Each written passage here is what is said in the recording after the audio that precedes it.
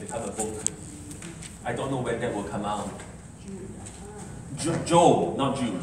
Job, not Jude. Job. Jude. Okay, whatever. The fellow with the boils. Alright, that's how we recognize him. Isn't it unfortunate that's how we recognize him? I recently did a one of the things that I enjoy doing, but I don't have many places to do it in, is I like doing verse by verse studies. So, but I don't have many places where I can teach verse by verse because not many people, it's a whole logistical thing. I like to come to place and just go verse by verse. But number one, it's important to remember that Job was pre anything. Historically, it's considered one of the oldest books. Yes? And because it was considered one of the oldest books, have you noticed that in the Old Testament, there was very little revelation about the devil? Do you notice that in the Old Testament, there's no mention of the devil at all, actually? Try and think of one outside of Job and outside of Genesis. Try and think of one occasion where the devil is mentioned in Old Testament. Actually, he was never mentioned. Every war that they fought in the Old Testament was a physical war. Why? Because in the Old Testament, they were not born again. Therefore, they had no entrance into the spirit realm. They could only fight in the physical realm. They had no other way. They had no way in. Plus, because they had no way in, they had no ability to defeat Satan. So therefore, they had no revelation of him. What happens when people have no understanding that there is a devil? When people have no understanding that there is a devil, then everything is God.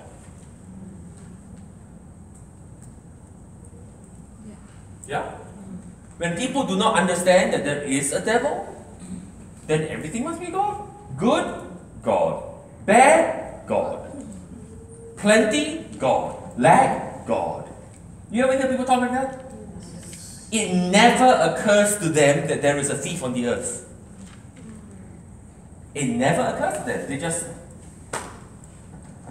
couldn't, like, what? That's like saying there is light, there is no darkness. Even when there is light, there are shadows. And shadows are darkness. Yes? I mean, there's light in this room, but look, here's a shadow still right here, see? Yes? So, don't major on the devil. You understand that? Don't major on the devil. But it is necessary to recognize that there is, the Bible says there is such an entity. And his job, his main job is to steal and to kill and to destroy. Notice that stealing and killing and destroying, none of them are positive traits. You would never say, here's my best friend. He specializes in stealing, killing, and destroying. Yeah. Now, Job, unfortunately, for Job could not read the end of Job. Okay? So Job had to live through the book of Job. And he had to live through the book of Job without an understanding that there was a devil. And Job actually said, I don't have a mediator. But do you know that you and I do have a mediator? Yes. So, and do you know that by the end of the book of Job, Job had twice what he lost? So if people think that they are Job, listen, if you were Job, you would have twice more than what you lost. Anyway, the book of Job, the bad part of Job, probably happened within 9 to 15 months. So if you meet people who've been suffering for 40 years and they tell you that they're Job, something's wrong. And I met people like that, you know, they're suffering forever. I'm Job. No, you're not. Because Job only experienced that for anything between 9 to 15 months and he got double in the end. You've been experiencing it for 40 years. You ended up with worse than you beginning. You couldn't be Job. You don't qualify. Yeah? So, Job, in the situation of Job, God allowed Satan to work calamity and sickness upon Job, but it does not mean that it was his will. I'll say that again. God allowed Satan to work calamity and sickness upon Job, but it does not mean that it was his will. Why did God allow? I think we need to clarify that part. Why did God allow? God allowed because Job allowed. Do you know that whatever you allow, God will allow?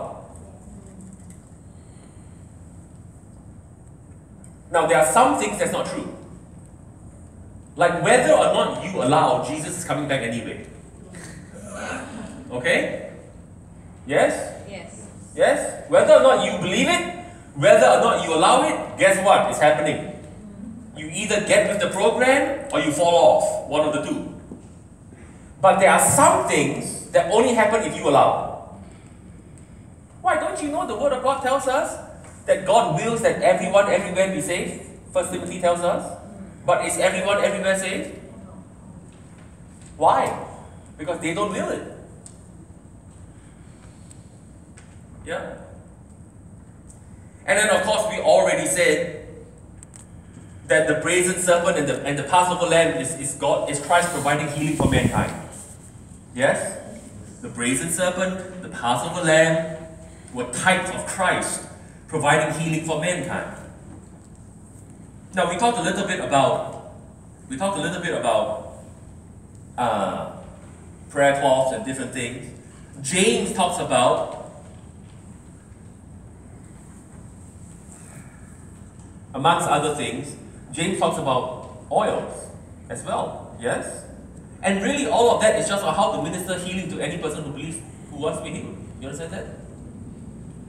By the way, when you read James talking about anointing of oil, you will notice that they called for the elders. The elders didn't call them. Did you know that?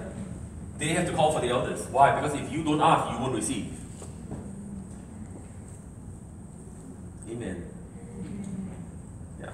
I'm very bold to ask for what I want. Very bold to ask for it. I don't make it somebody's personal job to get me what I want. But I'm very bold to let it be known what I want. You got to get into this habit of being bold to ask.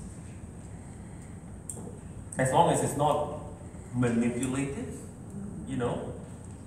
As long as you don't say, yeah, I feel the Lord telling me you've got to give me $1,000. As long as it's not something like that. By the way, if you meet people like that, don't give them $1,000. Right? Don't even give them $1. Right? But we got to learn to be big askers, you and me. Ask big. Why ask big? Because Ephesians tells us that He gives to us above and beyond all we can ask or think. So that means that no matter how big I ask, He'll give me above and beyond. In other words, if I ask small, He'll give me above and beyond small. But if I ask medium, He'll give me above and beyond medium.